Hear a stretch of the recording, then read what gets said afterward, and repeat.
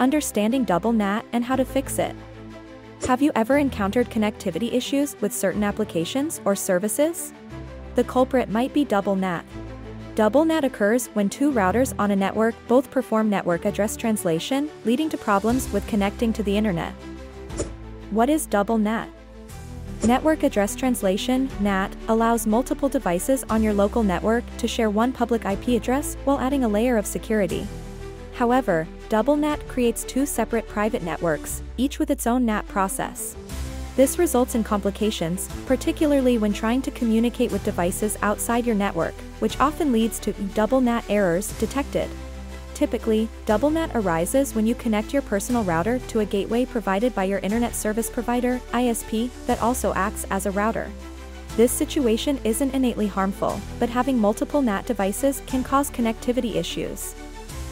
How double NAT occurs. Double NAT often happens when users connect their router to an ISP-provided modem or gateway, which performs NAT. When a second router is added to this setup, it introduces another layer of NAT. Common scenarios include using an older router as a Wi-Fi extender or connecting multiple routers in sequence. Why is double NAT a problem? Having two NAT devices can lead to connectivity issues and service restrictions, impacting your overall internet experience. Symptoms can range from trouble accessing certain online services to inconsistent connectivity. If you're facing these issues, don't worry.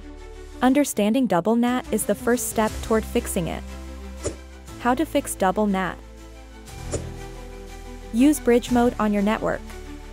Remove the ISP gateway from your network. Use DMZ. Implement IPv6 to eliminate NAT. Configure router settings. Discover more about fixing your network issues on whatismyip.com.